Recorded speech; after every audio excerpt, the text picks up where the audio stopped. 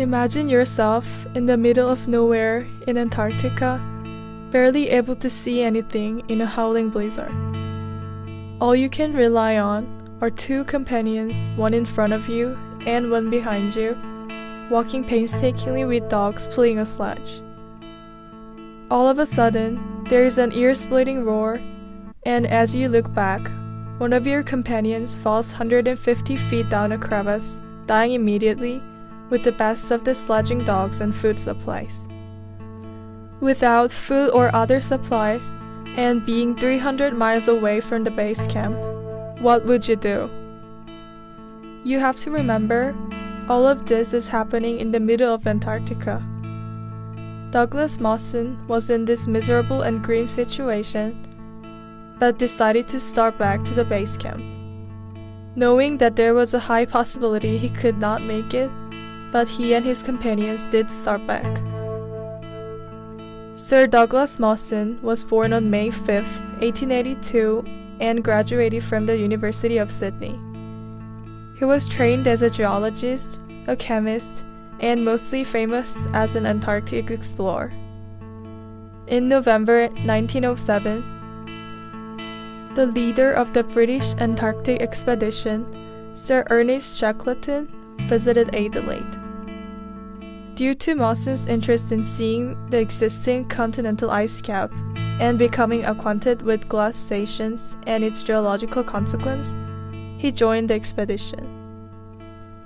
It was during this expedition of crossing the Ninnis Glacier that one of their men fell into the snow-covered crevasse along with his sledge and died. The sledge included their 6 best dogs, their tent, valuable gears, and most of the food for the man and dogs. They had to pull the sledge themselves since there were not enough dogs left.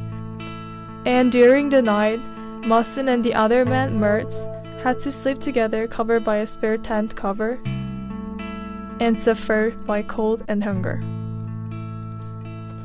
Due to the lack of food, they killed 3 sledging dogs to feed themselves. The dog's meat was stringy and not tasty at all. The health condition of Mertz started to deteriorate, and he got tired easily. So Mawson managed to put him on a sledge and put everything by himself. Their only chance of survival was to keep going quickly, because the relief ship was scheduled to leave the Antarctic within several days. Soon, Mertz's health became much worse, and he became insane due to depression and hunger. Several days later, he died of vitamin A poisoning due to eating dog's liver, and Mawson had to pull through by himself with his own deteriorating health. The soles of his feet fell off, and they oozed pus and blood, and this made him think that keep going for another 80 miles was an impossible task.